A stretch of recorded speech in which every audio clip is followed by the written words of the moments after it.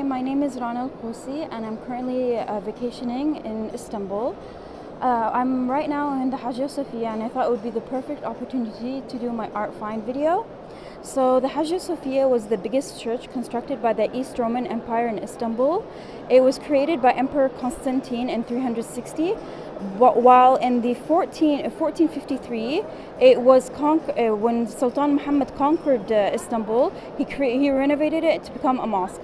As you could see, in some regions you could see the remnants of the church, while in others you could see the remnants of the mosque. This is the Deesis mosaic, which is found in the northern wall of the Western Gallery. It is considered the start of Renaissance and Eastern Roman painting. It portrays John the Baptist on the right, the Virgin Mary on the left, and in the middle, Jesus Christ. The Virgin Mary and John the Baptist are praying to Jesus Christ for mercy of the people during Doomsday. All three figures carry the characteristic of Hellenistic era portrayal art.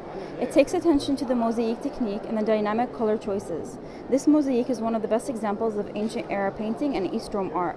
The mosaic is a micro-mosaic that uses very small tessera, which is less than 1/4 inch. Many of the tessera were lost and we can see the base, which is marble.